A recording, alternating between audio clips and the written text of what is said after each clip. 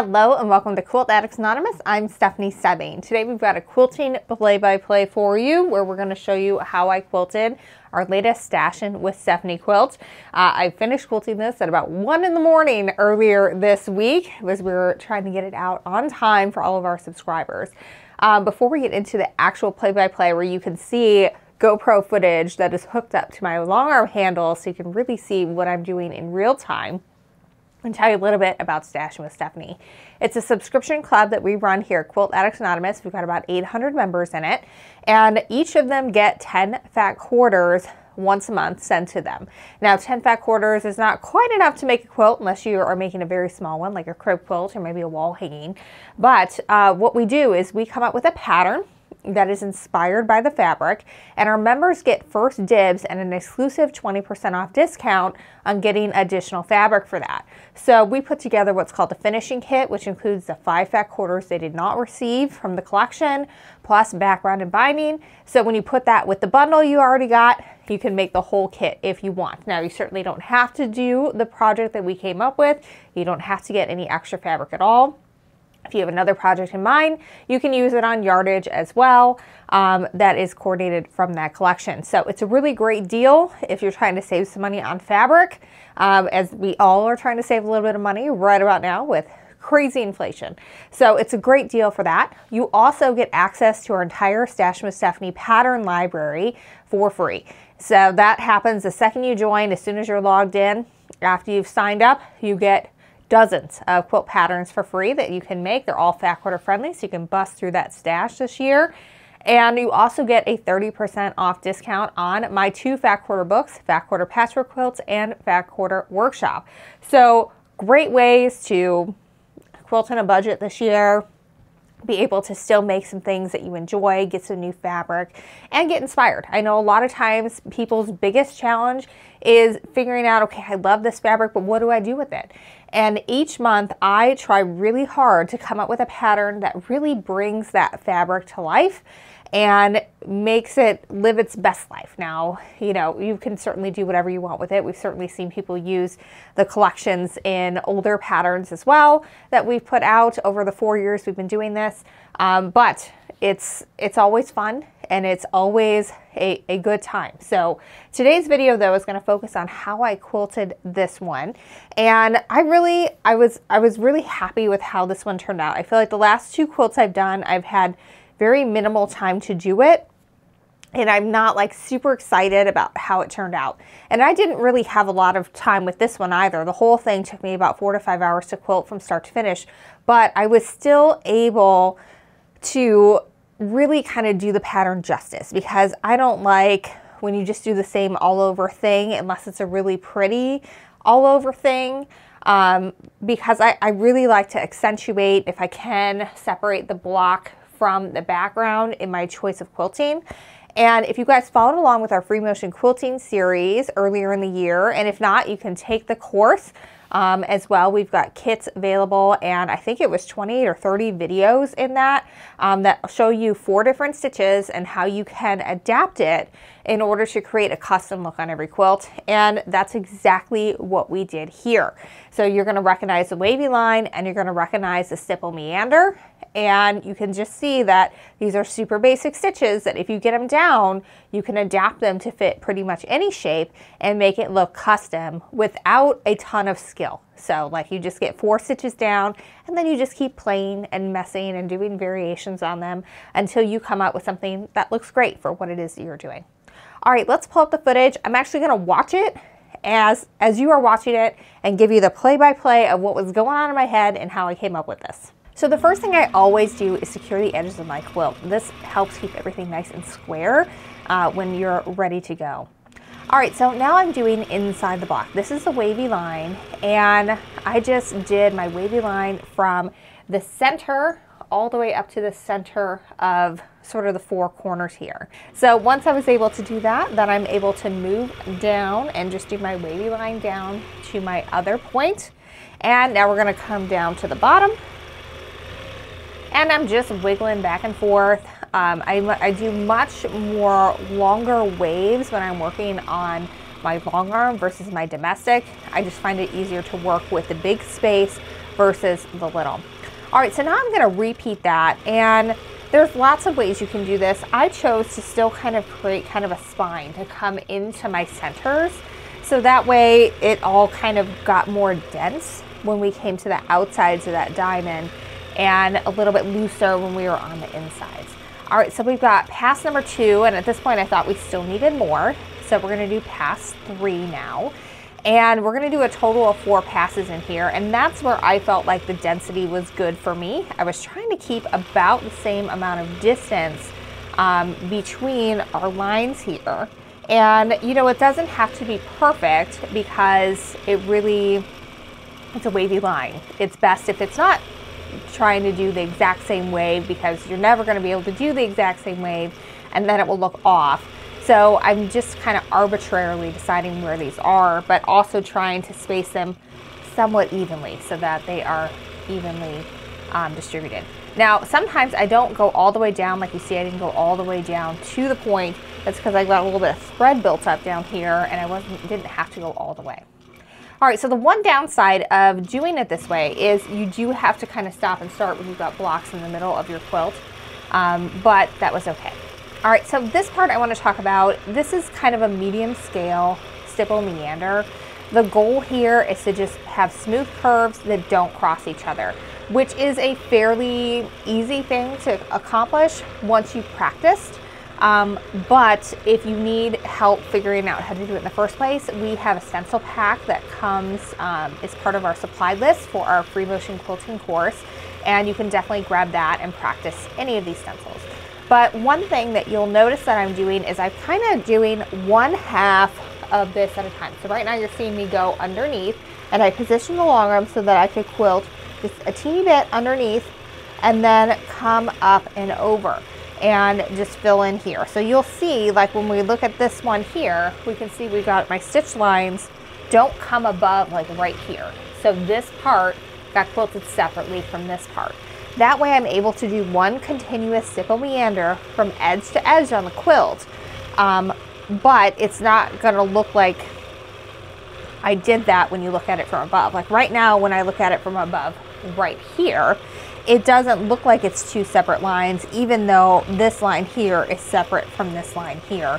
It looks like it all comes together as one. So that takes a little bit of practice and a little bit of thought of where am I going to do this, so that I don't have to constantly stop and start. But definitely working your way up and down and kind of snaking your way through, making sure to leave room, especially when you're in these tight areas, so that half of my line can be when I'm quilting through this pass and the other half is when I'm coming through this pass. Those are the things you kind of have to think through when you're planning your quilting path to start with. But once you have it down, it's super easy to just follow it going forward. And along those lines, this quilt is actually sideways. So this is the top and this is the bottom, but I loaded it on sideways. That way I would be able to quilt all the way across without stopping, and I was able to do an entire block and have it fit within the throat of my long arm. If I would have loaded it the other way, this space is too wide to go in the throat of my long arm. I wouldn't have been able to do it. There would have been a lot of stops and starts. It wouldn't have worked out very well. All right, so you can see I made it all the way across there. So now I'm gonna stop and start within a diamond. I actually think we might be quilting this block right here. I think this is the block that is currently being quilted on camera. I don't think we have ever been that coordinated before filming one of these. But you can see I pulled my threads up through the top when I started over here, because this is just out in no man's land. You know, you've got to stop and start your threads over here. There's no way around it. But it's okay, it's not a ton of blocks in the quilt, so it wasn't the end of the world to have to do that. And like I said, I was able to do a very large twin in about 4 or 5 hours, and that included the loading and unloading of the quilt. So that's not bad at all, because we have good size stitching. It's not super dense. So that just goes to show you that you can do quick quilting without it, you know, looking like you did this giant stipple meander over the entire thing. Because that's not me. And I know that sometimes people do that because out of necessity. But like I saw a post on social media this week of that feeling when you load your 5th quilt on the long arm of the day. And it was a small quilt that she was loading on, but it's like, If you can do 5 quilts in a day, that is not very special quilting that you're doing. That is wham bam, thank you ma'am quilting, and that has a place. You know, if you're doing a bunch of charity quilts and they just need to get done, then that's okay. But if it's your quilt and you spent a lot of time putting the top together, give yourself permission to spend some time doing the quilting too, because you don't have to look at it as this thing that you just need to hurry up and get done with so you can use it. You can take your time and really come up with something special for it. All right, so we are on yet another, I think I only had at most 3 per pass. So it was really just a very fun, I think, quilt for me to do. Like I said, I always love it when I can accentuate the design. So like choosing a different quilting design, the wavy line that sort of followed the shape of the diamond, and then using that large all over stipple meander for the background, it helps separate it in the quilting. So that way when you see the texture also helps define the block and separate it from the background.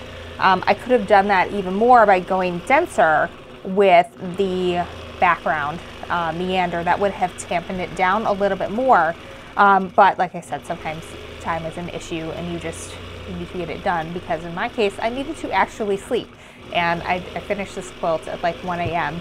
the day before, actually the day we were supposed to release it, and we released it in the afternoon afterwards once we finished photographing and getting everything ready to go.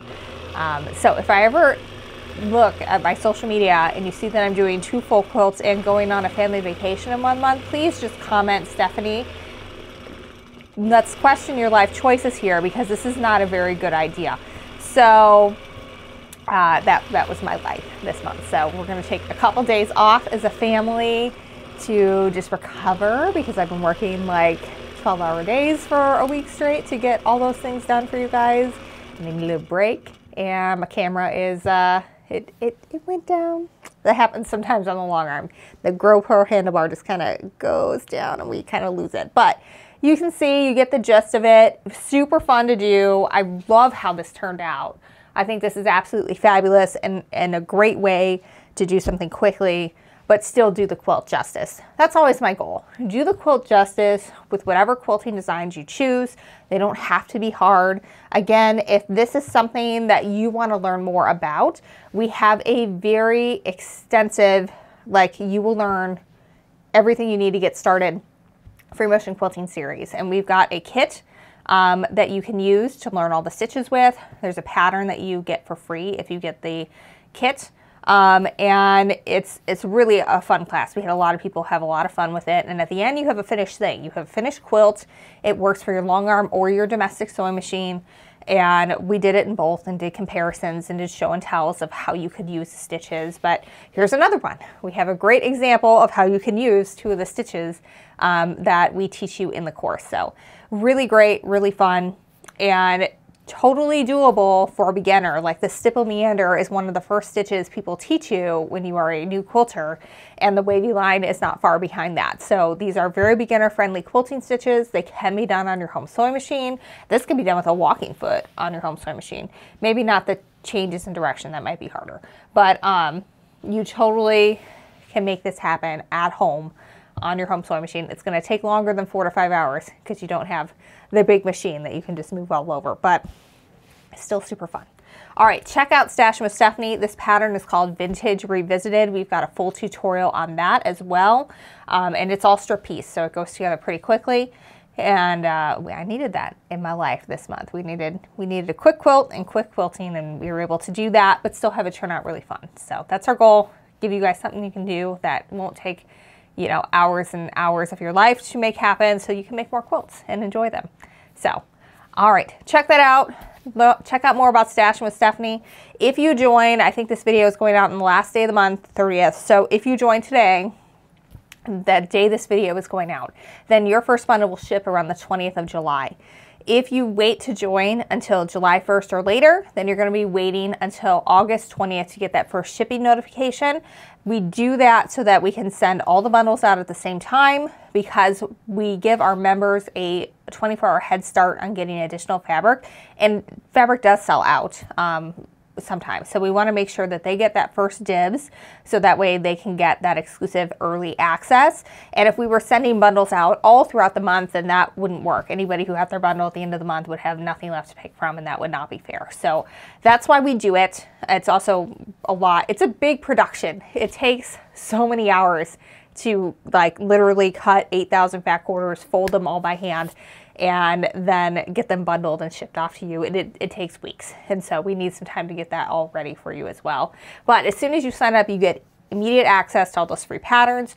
You can get this fabric because if you sign up today, we have already shipped this out. You're not going to get this bundle, but you can get this kit, and you can get it at a discount if you get it on your second purchase after you sign up. So make sure you check out all those things. It is super fun place to be, and especially if you're looking for some more things to do at home, this is a fun one to do. It can entertain you for many, many hours. So check that out, and until next time, happy quilting.